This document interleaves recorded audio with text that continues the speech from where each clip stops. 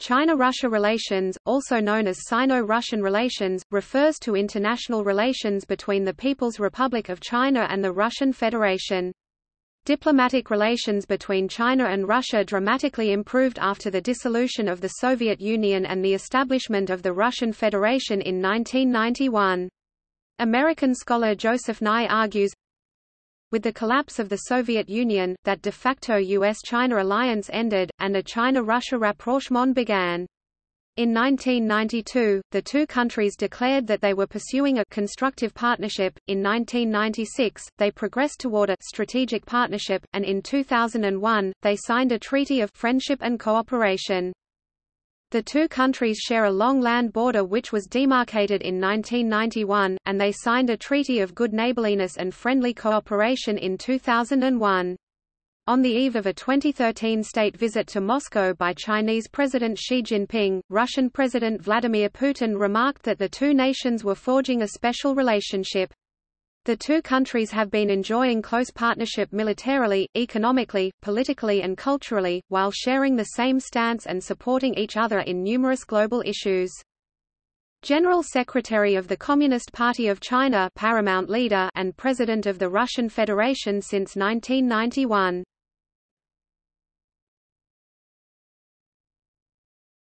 Topic: History. China and the USSR were rivals after the Sino-Soviet split in 1961, competing for control of the worldwide communist movement. There was a serious possibility of a major war in the early 1960s. A brief border war took place in 1969. This enmity began to lessen after the death of Mao Zedong in 1976, but relations were poor until the fall of the Soviet Union in 1991. On December 23, 1992, Russian President Boris Yeltsin made his first official visit to China. In December 1998, at the end of Prime Minister Li Peng's visit to Moscow, Russia and China issued a joint communiqué pledging to build an equal and reliable partnership. This reinforced the Sino-Russian view that the United States was their main competitor in the global political scene. In 2001, the close relations between the two countries were formalized with the Treaty of Good Neighborliness and Friendly Cooperation, a 20-year strategic, economic, and, controversially and arguably, an implicit military treaty. A month before the treaty was signed, the two countries joined with junior partners Kazakhstan, Kyrgyzstan, Tajikistan, and Uzbekistan in the Shanghai Cooperation Organization (SCO). The organization is expected to counter the growing influence of the United States military outreach program in Central Asia. The PRC is currently a key purchaser and licensee of Russian military equipment, some of which has been instrumental in the modernization of the People's Liberation Army. It is also a main beneficiary of the Russian Eastern Siberia, Pacific Ocean oil pipeline. By 2019, both nations had serious grievances with the United States. For China, the issues were control of the South China Sea, trade policies, and piracy of American technology. For Russia, the main issue was severe economic penalties imposed by the US and Europe to punish its seizure of the Crimea from Ukraine. China and Russia differ on some policies. China does not recognize Russia's annexation of Crimea, and Russia does not support China's claims in the South China Sea. Russia also sells weapons to China's regional rivals, India and Vietnam. Nevertheless, China and Russia pulled together on the best terms since the late 1950s. There was no formal alliance, but an informal agreement to coordinate diplomatic and economic moves, and build up an alliance against the United States. Yaroslav Trofimov, the chief foreign affairs correspondent of The Wall Street Journal, argues in 2019, though there is no overt ideological alignment between Russia and China today, the two governments share a hostility to dissent, deep suspicion of Western interference and a strong desire to impose tighter controls over their own societies. Mr. Xi has presided over a push to stamp out corruption and bolster the Communist Party's role in the economy and the society at large—a campaign akin to Mr. Putin's earlier effort to tame Russian oligarchs and crush political opposition. China was inspired by Russia's legislation cracking down on non-governmental organizations, while Russian officials have expressed admiration for China's comprehensive internet censorship and social credit plan to rank citizens based on their loyalty and behavior.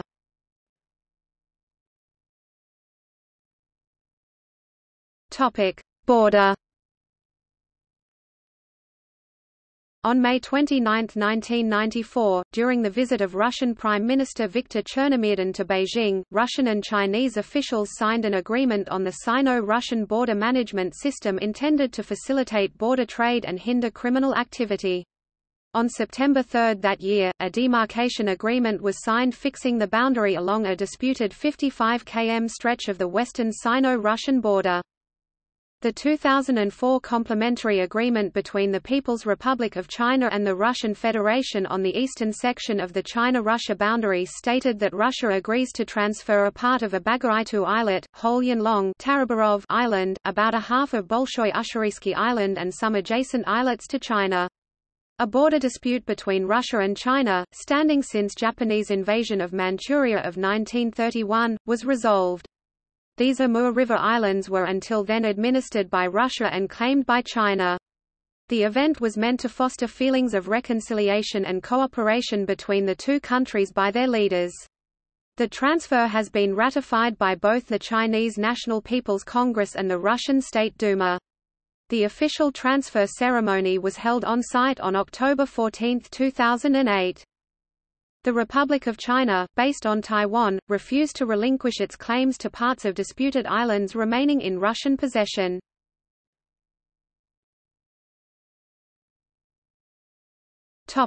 Economic relations. Economic relations between Russia and China demonstrate mixed trends. Trade between the two countries was running at between $5 billion and $8 billion per year in the 1990s, but grew steadily from then onwards. It was on course to hit $100 billion, the previous goal, until the 2008 crisis interceded.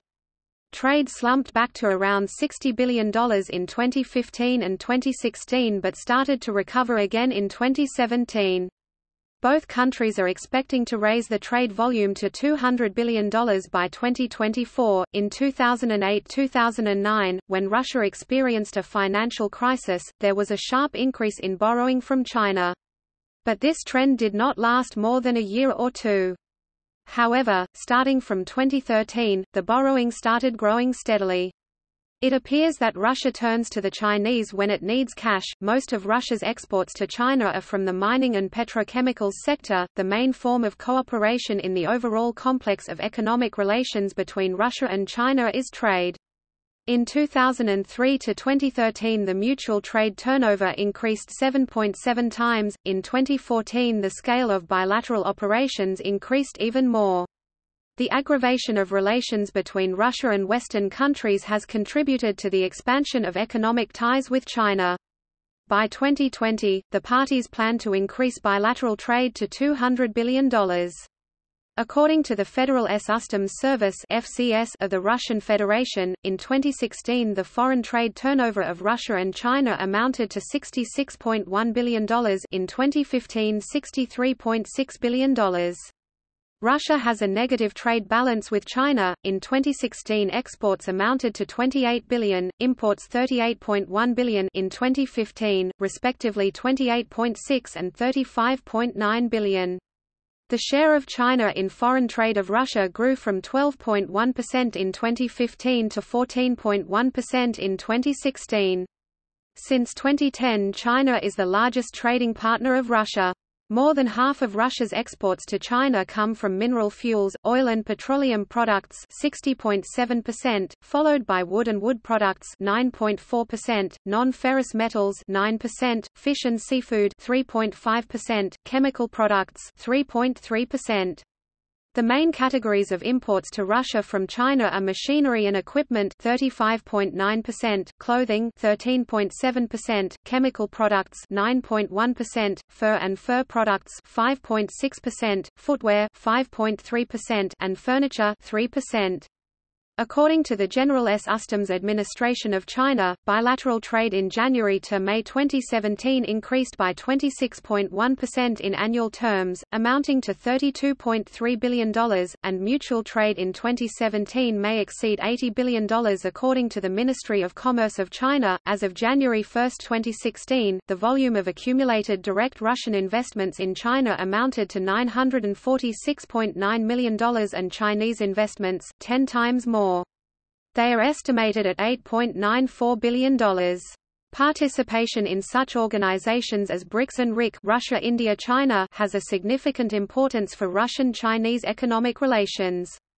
At the Russian-Chinese summit held in Shanghai, Vladimir Putin and Xi Jinping stressed that Russia and China stand for the transformation of BRICS into a mechanism of cooperation and coordination on a wide range of global financial, economic and international political problems, including the establishment of a closer economic partnership, the early establishment of the BRICS Development Bank and the formation of for the expansion of joint efforts of representation and voting rights of states with emerging markets and developing countries in the system of global economic governance, for the formation of an open world economy, for the deepening of cooperation in the field of foreign policy, including in the settlement of regional conflicts. The next mutually beneficial step is to conclude a currency swap. The purpose of this agreement is to facilitate financial transactions in the regions. Central banks, with whom China has signed currency swaps, can issue loans to their banks in yuan.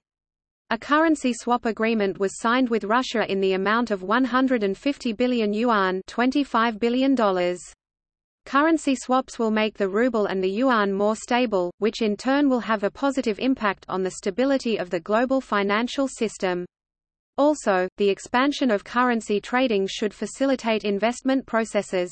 By investing in an economy that is now facing certain problems due to the fall of the ruble and oil prices, China is carrying out soft expansion and supports one of its main partners. China and Russia have long advocated reducing the role of the dollar in international trade. The goal is to create conditions for the development of bilateral trade and mutual investment, do not have to buy currency in the market. A logical step, given the closure of foreign capital markets, the growth of mutual trade and long-term contracts for the supply of Russian energy to China. The move away from the dollar seems justified in terms of reducing exchange rate risks. The rate of de-dollarization chosen by the countries is due to the rapid growth of the RMB's share in international payments and settlements October 2013. 0.84%, December 2014. 2.17%, February 2015.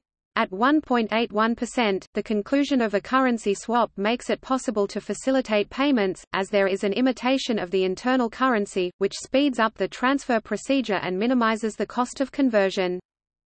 In 2013, China initiated the creation of the economic zone, the New Silk Road. This project is designed primarily to strengthen economic ties and cooperation, attract investors from Asia and other parts of the world to actively participate in the creation of the Silk Road economic belt of the 21st century. The zone should extend from China to Europe through Central Asia and Russia. An important role in the financing of these projects should be played by the creation of the AIIB, to which Russia is a party. In recent years, China and Russia have stepped up cooperation in the construction of cross-border infrastructure. New Eurasian transport routes are being built, the railway Chongqing-Xinjiang Europe, the route Western Europe, Western China, which will pass through Russia. In northeast China and the Russian Far East, both countries are actively promoting the construction of bridges, ports and other projects. It is planned to increase the volume of bilateral trade between China and Russia to $200 billion by the end of 2020. The countries should take advantage of a unique opportunity, and by combining the development programs of the two states, to achieve joint development and prosperity. Russia is interested in cooperation with the countries of the Eurasian Economic Union (EAEU). It is the creation of the EAEU that will serve as an important platform for multilateral cooperation in the region, as all participants are good neighbors and partners of Russia, as well as traditional partners of China. Russia is interested in creating a free trade zone of the EAEU and China, as well as the use of the national currency in this region.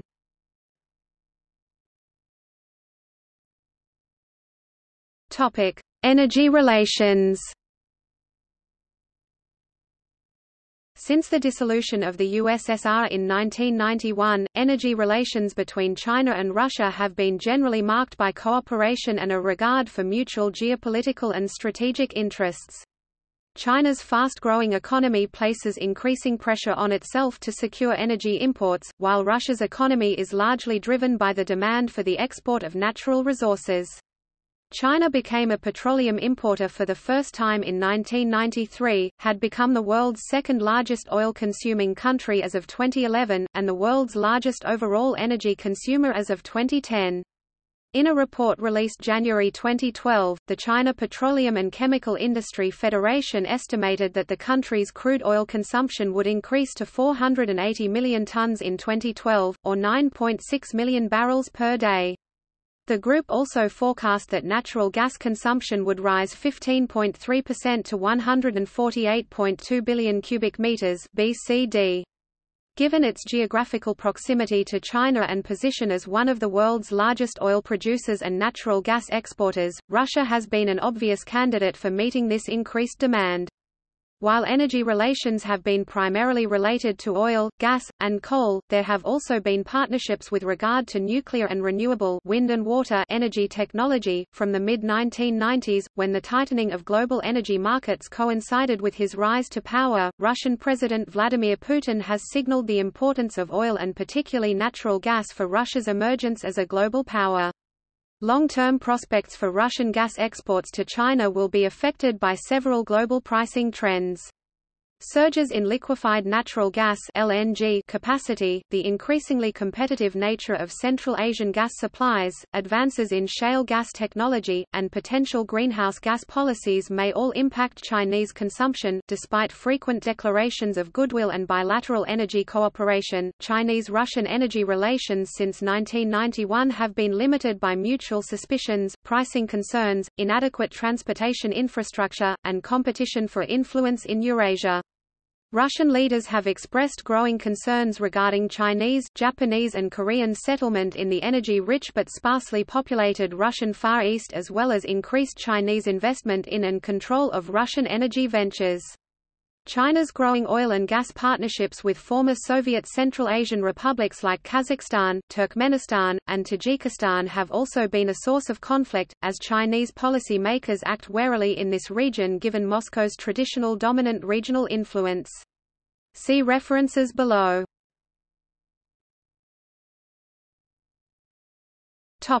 History.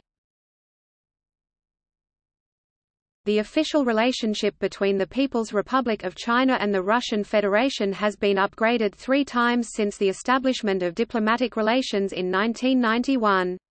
Beginning as good neighborly and mutually beneficial in December 1992, it evolved into a constructive partnership in September 1994, and finally a strategic partnership of coordination in April 1996.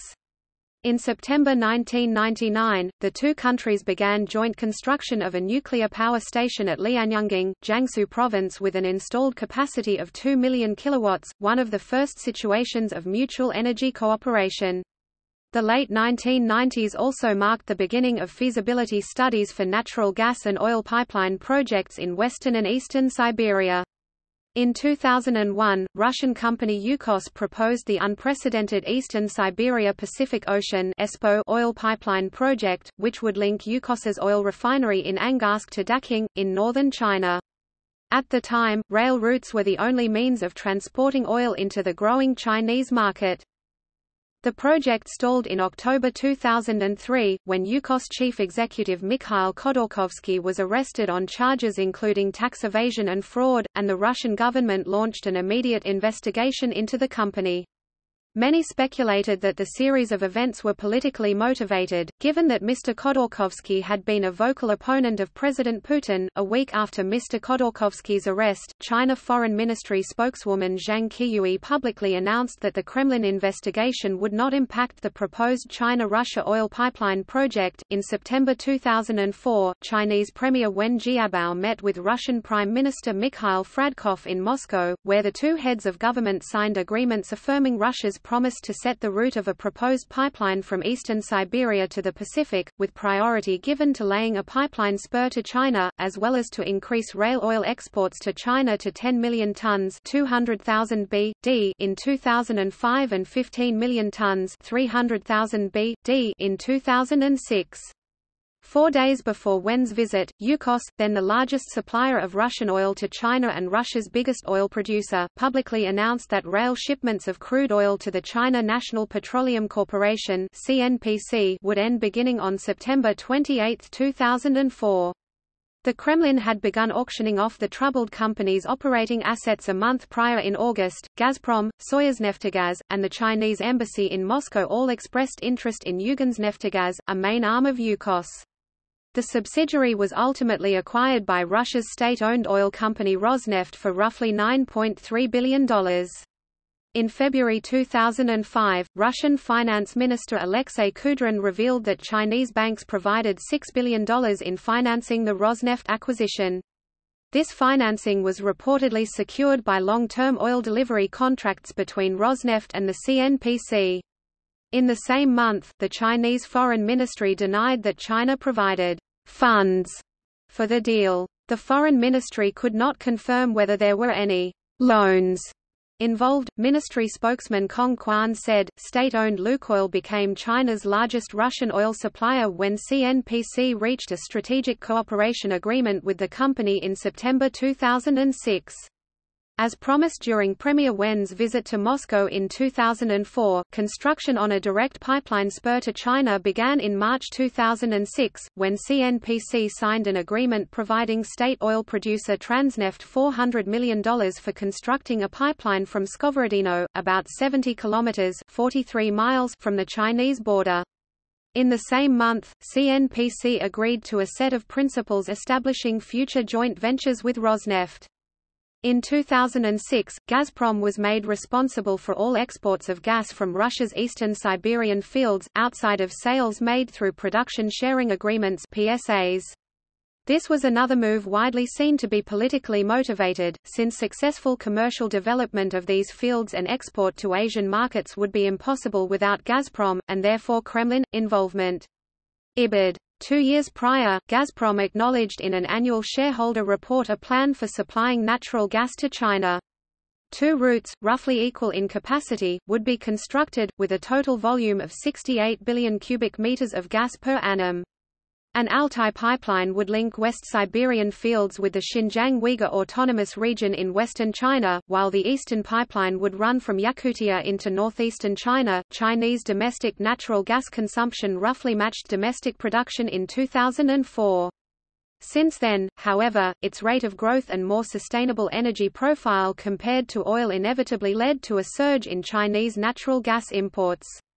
In March 2006, CNPC signed a Memorandum of Understanding (MOU) with Gazprom for the delivery of natural gas to China, which officially began pricing negotiations between Gazprom chief executive Alexei Miller and Chen Geng, then head of the CNPC. In September 2007, the Russian Federation Industry and Energy Ministry approved a development plan for an integrated gas production, transportation, and supply system in eastern Siberia and the Far East, taking into account potential gas exports to China and other Asia-Pacific countries.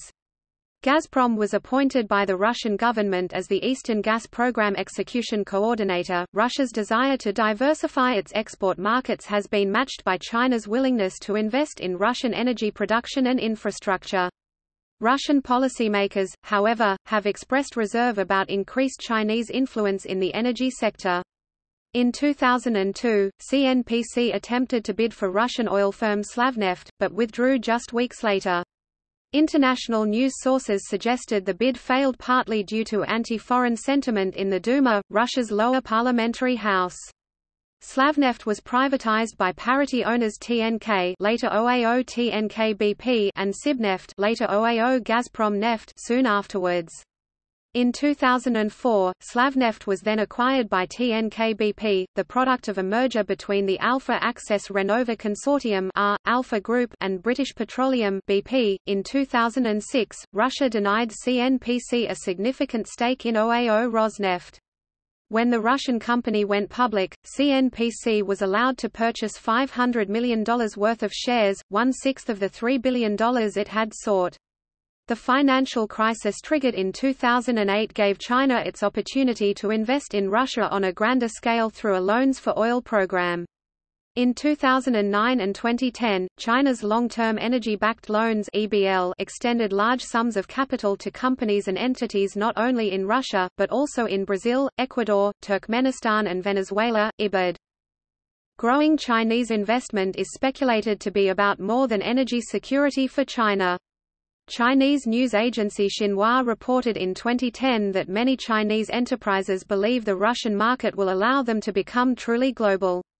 Gao Zhizhang, Associate Research Fellow of the Russian Economy Research Office of the Russia, East Europe, and Central Asia Research Institute of the Chinese Academy of Social Sciences, reported that China's investments in Russia totaled $1.374 billion as of 2007, and were projected to reach $12 billion by 2020. In 2008–09 alone, total investments rose 25.4% to $2.24 billion and direct investment went from $240 million to $410 million. 2009 marked the 60th anniversary of established diplomatic relations between Moscow and Beijing, and also coincided with the signing of over 40 contracts worth roughly $3 billion. President Hu Jintao of China and President Dmitry Medvedev of Russia conferred 3 times in 4 days during mid-June at the Shanghai Cooperation Organization Summit in Yekaterinburg, at the first-ever Heads of State meeting of the BRIC countries Brazil, Russia, India, and China, and again when Hu made a state visit to Moscow from June 16 to 18, representing what many saw to be a high-water mark in Chinese-Russian relations. Growing economic closeness also seemed to suggest a growing political alliance. In an interview with China Central TV on the day of Hu's arrival in Russia, Medvedev cited the high-level exchanges and other bilateral achievements in what both governments refer to as their strategic partnership, as evidence of what he called the highest level of ties in the history of Russian-Chinese relations. A joint statement released by the two heads of state expanded upon how the two governments usually pledge mutual support for their sovereignty and territorial integrity. The Russian government explicitly affirmed that Tibet along with Taiwan are inalienable parts of the Chinese territory, while the Chinese supported Russia's efforts in maintaining peace and stability in the region of Caucasus. During Hu's visit, however, Gazprom announced it could not begin delivering natural gas to China in 2011 as planned, because of pricing disagreements. Construction of the Western Siberian Altai pipeline, which could deliver over 30 billion cubic meters of natural gas annually to China, was supposed to begin in 2008. A senior Gazprom official observed, "As soon as there is a price, we will start the construction, but this is a complicated issue." September 27, 2010 marked the completion of the 1,000-kilometer (620 miles) Russia-China crude pipeline. Stretching from Russia's Skvorodino station to China's Mohe station, it was the first pipeline ever built between China and Russia. In April 2009, Rosneft and Transneft had signed deals with CNPC guaranteeing the pipeline's production of 300,000 barrels of crude oil per day for 20 years as part of a $25 billion loan for oil agreement. Upon the pipeline's completion in 2010, CNPC also signed a general agreement with Transneft over the operation of the pipeline, a framework agreement with Gazprom to import natural gas to China from 2015 onwards, an agreement with Rosneft on extending oil supply to the Russia-China crude pipeline, and an agreement with Lukoil on expanding strategic cooperation. Both sides hailed the series of agreements as a new era in cooperation, and Russia's Deputy Prime Minister Igor Sechin told reporters in Beijing that Russia was ready to meet China's full demand in gas. going forward. IBID. Andrei Slepnev, a Russian deputy economic development minister, announced in 2009 that Russia and China not only had good prospects for cooperation in oil and gas, but also nuclear power engineering as well as space exploration. In September 2010, President Putin reaffirmed the potential nuclear future of Russia and China's energy relations, saying, "Of course, our cooperation with China is not limited to just hydrocarbons. Russia is China's main partner in the field of peaceful use of nuclear energy, and equipment supplies here amount to billions of dollars." However, as of 2011, Russian officials have remained reluctant to transfer nuclear energy technologies and other knowledge products to Chinese partners.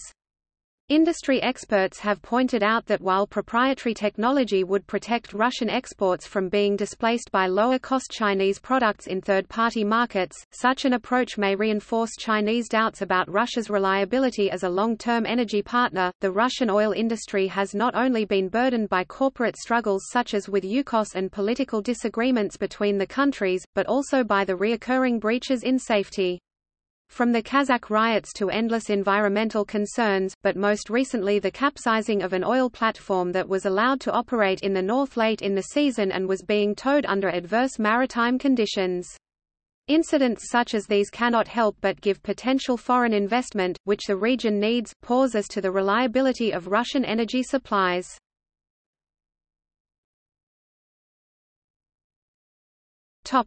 Russian Far East (RFE). In 1996, the Russian Federation completed 2 production sharing agreements (PSA) for oil and gas exploration off the northeast coast of the Sakhalin Islands. The Sakhalin I project, operated by Exxon Neftegas Limited (ENL), has estimated potential recoverable reserves are estimated at 307 million tons of oil, 2.3 billion bbn, and 485 billion cubic meters of gas as of 2002.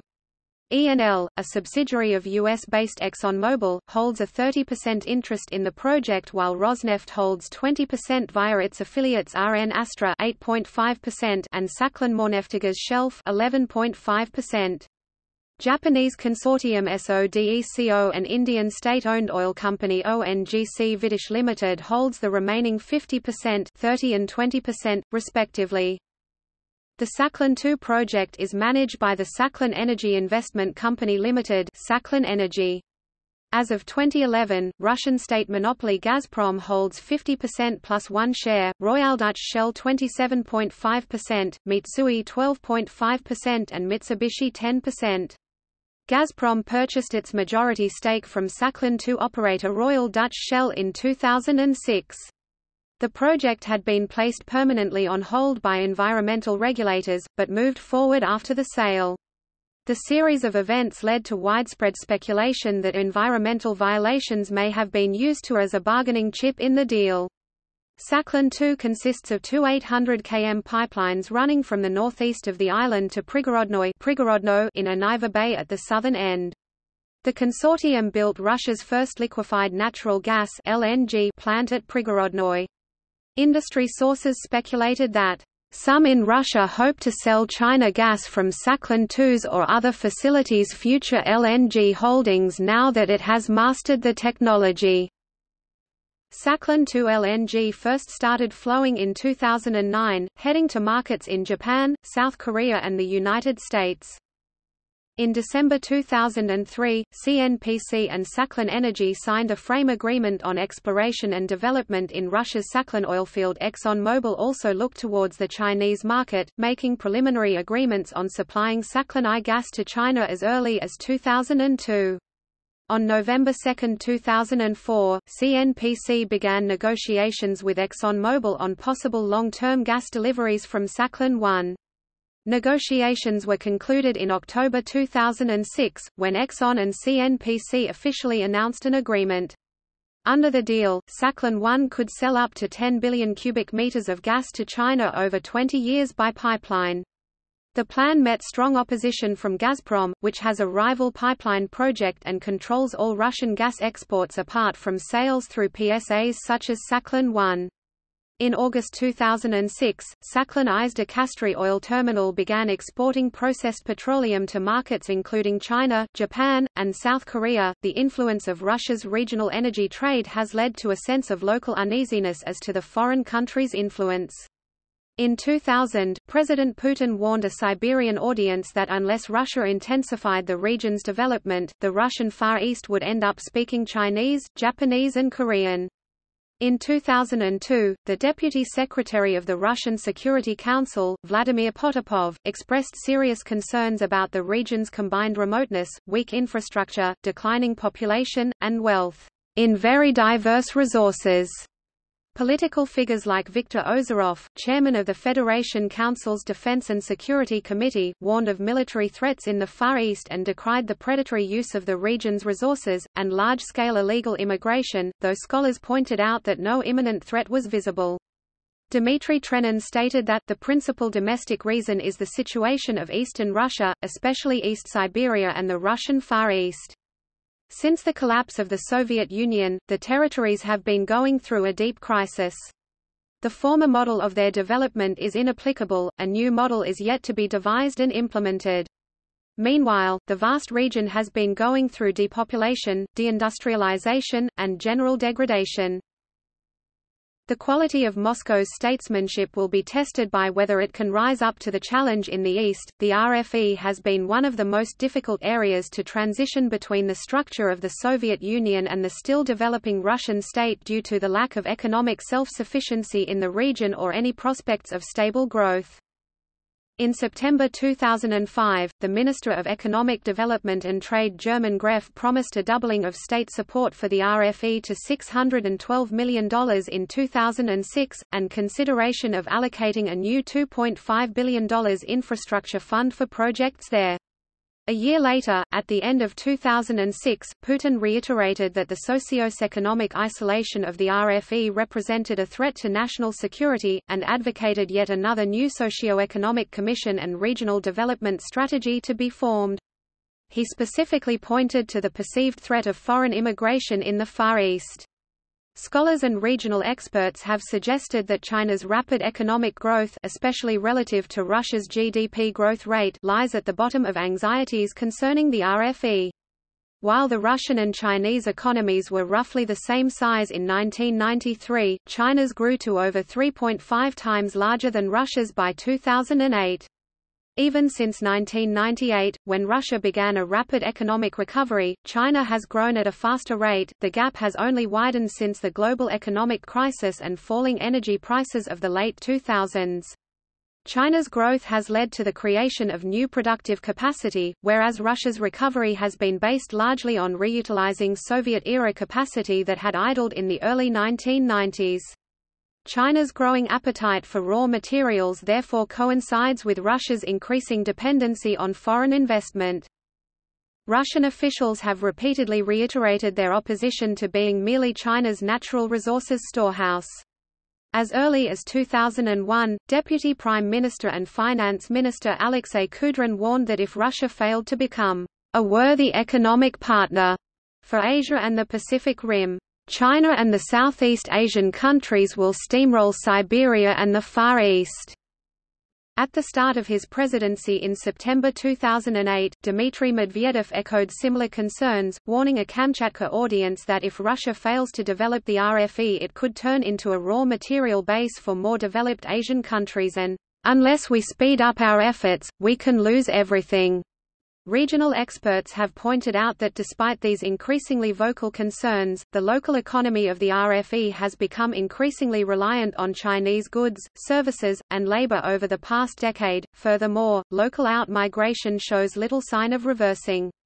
For all the early promise under Putin, Moscow's policy towards the RFE has not seemed effective as of 2008. Dmitry Trenin of the Moscow branch of the Carnegie Endowment has argued that Siberia's development could become Russia's most urgent challenge. Failure to develop the region into more than a raw material outpost could lead to what he calls a Chinese takeover of the region, not by migration but rather by economic means of trade and investment. Ibid. Russia's plans for this region have revolved around building energy infrastructure to leverage exports and attracting investment so that the capital will be available for modernizing regional infrastructure. These plans largely depend on foreign investments, which Russian companies have grudgingly acknowledged. In 2008, a consortium of Chinese engineering firms led by Harbin Turbine signed an agreement with Russian power producer OGK to produce coal-fired turbines in the RFE, adding 41,000 megawatts of new generating capacity by 2011. Stanislav Nevinitsyn, executive director of OGK, admitted, "It is simply a necessity for us to work with the Chinese, we will not get the capacity built otherwise." Through loans to Russia's Bank for Development and Foreign Economic Affairs, Vyshekonombank (VEB), China became a major stockholder in Lukoil in 2009. In the same year, after having excluded foreign firms from bidding on the huge Udikan copper mine in southeast Siberia, Moscow welcomed Chinese, South Korean, and Kazakh miners and refiners back into the bidding process. As part of the Russia's energy strategy till 2020, the Russian government launched a program of creating a unified gas production, transportation and supply system in eastern Siberia and the RFE in 2006. The program would ultimately provide affirmation of an all-Russia gas system from the Baltic Sea up to the Pacific Ocean. Russian policymakers have also suggested building an international center for spent fuel and nuclear energy in the RFE, hoping to raise the profile in the export of nuclear energy to the global market. In 2009, Gazprom was awarded subsurface licenses for the Kurinsky, Vostokno-Odoptinsky, and Aishsky blocks to begin the Sakhalin 3 project. Geological exploration has been underway at the Kirinskoye field and, as of 2009, natural gas production is scheduled for 2014.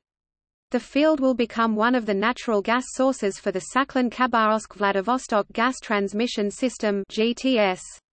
The first GTS startup complex will be 1,350 kilometers, with a capacity of 6 billion cubic meters (BCM) per year.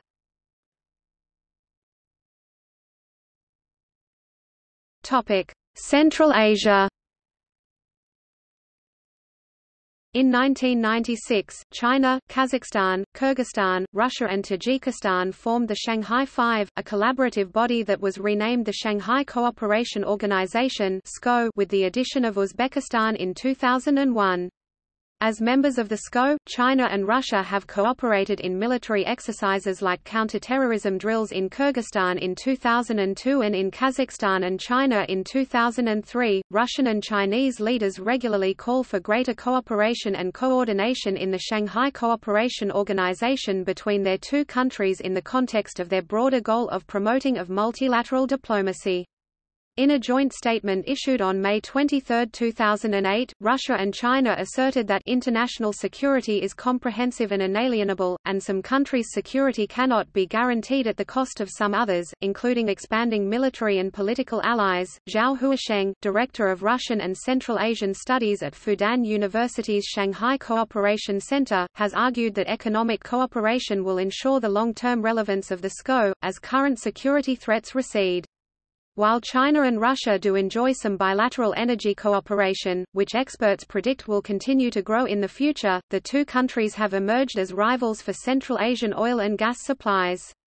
With the rise in the price of oil in the mid-2000s, Russia has sought to renew its influence in Central Asia, in particular the region's southern flank, to guarantee access to gas supplies for re-export to Europe and for its own domestic needs.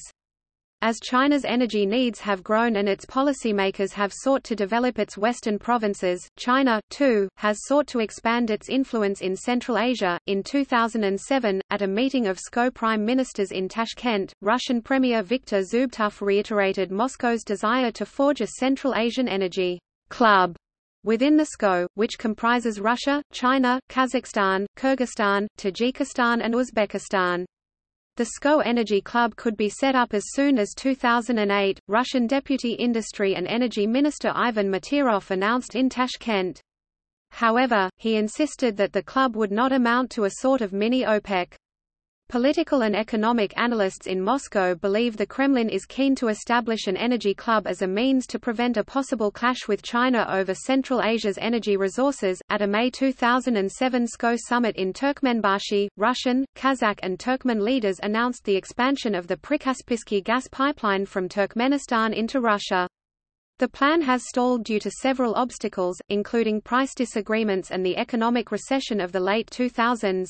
Uncertainty over the Prikaspisky route has given China an opening, especially in Turkmenistan.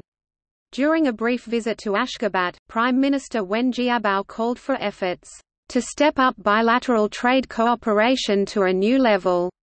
Berdimuhamedov, in turn, expressed interest in working closely with China on a natural gas pipeline project, Xinhua reported. In December 2005, Kazakhstani President Nursultan Nazarbayev inaugurated a Atasu-Alashanku pipeline to ship oil to China. The $800 million Atasu-Alashanku route still needs Russian crude oil from western Siberia, transported via the Omsk-Pavlodar-Shymkent pipeline, to reach its full annual capacity of 20 million tons by 2010. Although China and its Central Asian partners view their expanding cooperation as a means of diversifying their energy partnerships, Russia has enjoyed success in other major energy projects. In November 2007, two Russian companies TNK-BP and Gazpromneft signed an agreement with Kaztransol to ship up to 5 million tons of oil annually to China via the Omsk-Pavlodar-Atasu-Alanchaku pipeline. In the first quarter of 2008, 300,000 tons of Russian crude oil were exported to China along this route. Moreover, a Russian engineering company, Stroytransgaz, won a tender to build Turkmenistan's section of the gas pipeline to China. Latest developments in May 2014 announced that China and Russia reached a 30-year gas deal where Russia would supply 38 billion cubic meters of natural gas each year to China. These developments continue to show Russia and China's attempts to work together outside of USA confinements.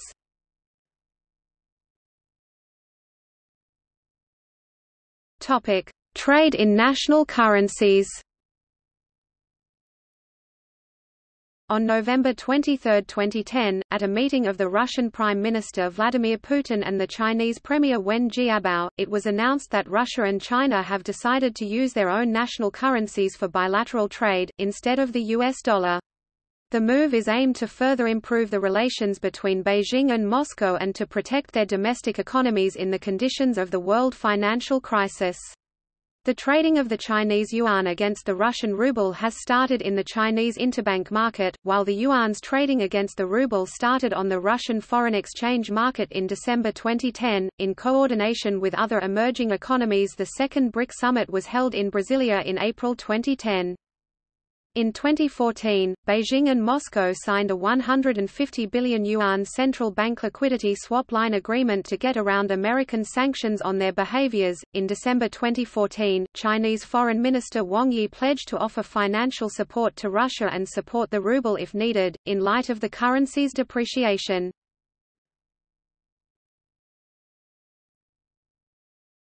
Topic: Military relations. After the EU arms embargo on China imposed as a consequence of the Tiananmen Square protests of 1989, China became a reliable client for Russian military exports, making up 25 to 50% of all foreign military sales. On November 9, 1993, Russian Defense Minister Pavel Grayshev and Chinese Defense Minister Qi Haoshan signed a 5-year defense cooperation agreement paving the way for an increase in the number of military attaches stationed in their respective capitals.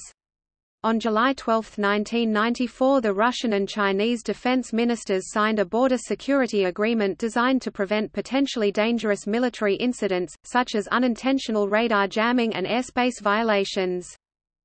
On October 19, 1999, Defense Minister of China, General Qi Haoshan, after meeting with Syrian Defense Minister Mustafa Lass in Damascus, Syria to discuss expanding military ties between Syria and China, flew directly to Israel and met with Ehud Barak, the then Prime Minister and Defense Minister of Israel, where they discussed military relations. Among the military arrangements was a $1 billion Israeli-Russian sale of military aircraft to China, which were to be jointly produced by Russia and Israel. In 2004, the Russian Foreign Ministry blocked both the sale of the Su-35 and Tupolev Tu-22M bombers to China over concerns about the arrangements for Chinese production of the Sukhoi Su-27SK, known as the Shenyang J-11. Originally, the licensing agreement required that engines and avionics be sourced by Russian suppliers, however by 2004 these components were being produced domestically. Currently, China focuses on domestic weapon designs and manufacturing, while still importing certain military products from Russia such as jet engines. China decided to become independent in its defense sector and become competitive in global arms markets. Its defense sector is rapidly developing and maturing. Gaps in certain capability remain, most notably in the development of some sophisticated electronic systems and sufficiently reliable and powerful propulsion systems, but China's defense industry is now producing warships and submarines, land systems and aircraft that provide the Chinese armed forces with a capability edge over most military operating in the Asia-Pacific. Where indigenous capability still falls short, China procures from Russia and, until local industry eventually bridges the gap, it hopes that quantity will overcome quality. China's 2015 Defense White Paper called for independent innovation and the sustainable development of advanced weaponry and equipment. Topic: Mutual perceptions by the country's populations.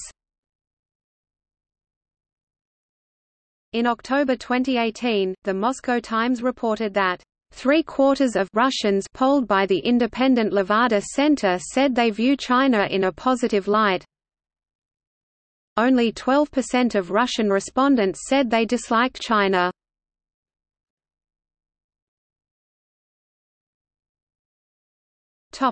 See also: Foreign relations of Russia, Russia–Indonesia relations, Sino-Soviet relations, History of Sino-Russian relations.